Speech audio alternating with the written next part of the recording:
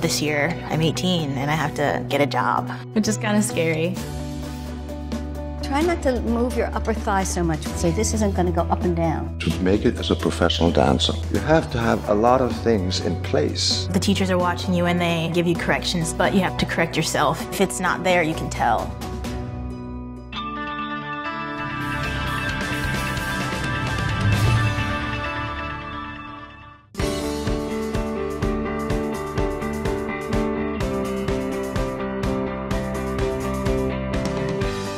All of our advanced students possess an incredible musicality, an energy, and excitement in their dancing.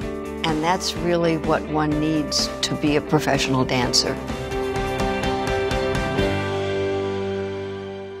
Generally, when a female dancer turns about 17 or 18, you want to start looking for jobs. We start auditions at the end of January, and I think that goes all the way to March, which is kind of scary.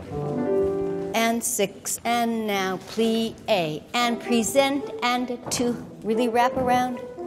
It's hard. It's hard going in there and deciding who will become a dancer in the company because the variables are many. That front leg has to go much slower. Run and turn. This way.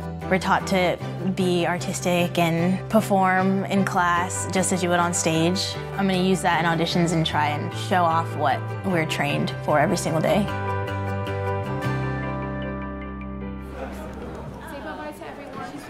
Do you know that ginger tea is good for inflammation? Ginger tea is good for inflammation, yeah. Body care. My friend Silas is literally like a brother to me, and we're from the same ballet studio at home. He just got out of the School of American Ballet last year and just got into the corps of the New York City Ballet. How is it? I love it. I love being in the environment of a ballet company. That was always the dream, you know, first year in the corps now. Well, you're beautiful on stage, I have to say. Silas has been my inspiration since day one. He comes and watches classes and makes sure that I'm doing well. You've worked so hard for that opportunity to put yourself out there, to show an artistic director what you have to offer, and to show what you've been working on all these years. And I tell myself I can't be scared because how is an audition any different from what I do every single other day? Yeah, it's taking a ballet class. I know. Just there's the added dimension that you might get a job at the end or not. And 1, 1. Upper body, bend your head and neck.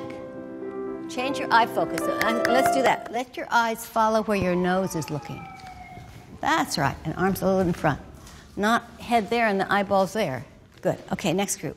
I don't think any of my friends when I was younger would think that I would ever come out to be some, like, ballerina.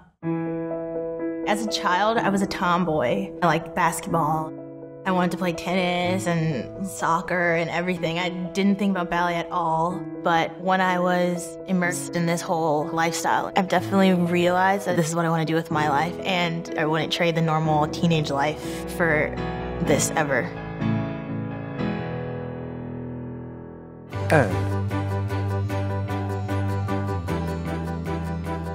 I find myself in class working on being a well-rounded dancer because that's what can really get you far. Low and up tall. On your own leg now and arrive. Stay there.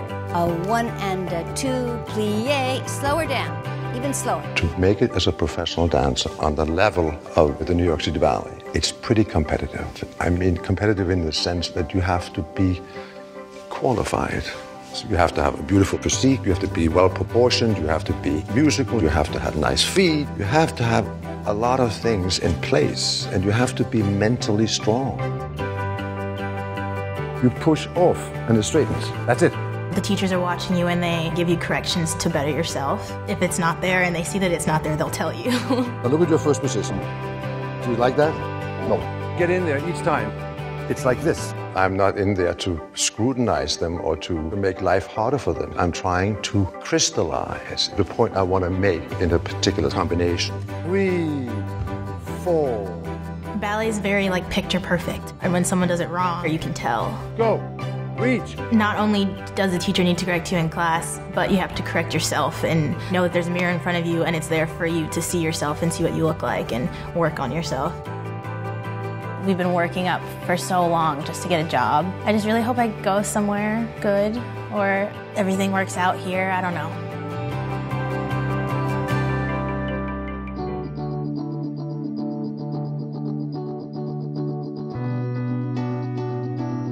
I literally had like packets of tests lined up in my bag. I've been here for 4 years, and this is my last year at the school. It's weird. Isn't it so weird that we've been here for that long? 4 years. Living in the dorms, though, like living together. And then we have the cafeteria. I'm excited to leave that. It wouldn't be bad if we didn't have to eat it every single day for the past 4 years. We've been growing up and we've been experiencing our teenage years, and next year I'm going to be in a completely different place from all my friends. Like, not all of us are going to stay together. Houston?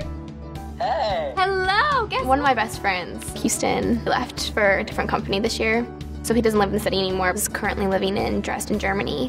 How's life in Germany? Tell me about it. It's fine. I'm pretty adjusted to it now. He's all the way in Europe. I can only Skype with him and text him. You experience growing up with these people, and in a few years, not all of us are going to be together anymore. I don't know what I'm going to do without you guys. When we all split up. Talk about that. That was rough.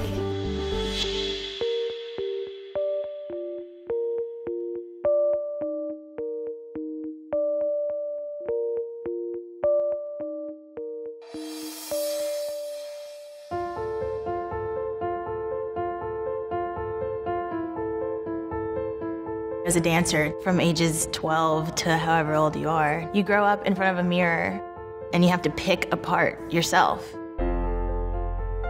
Make sure that you are placed where you need to be, that your head is placed right. Being in front of that mirror for hours every single day can be a little annoying at times. But I don't know what I would do without that mirror.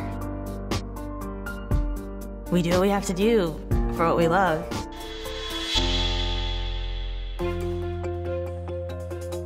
Some years, Peter will take 10 people into the company. Some years, he'll take 5. And some years, we'll have none of them.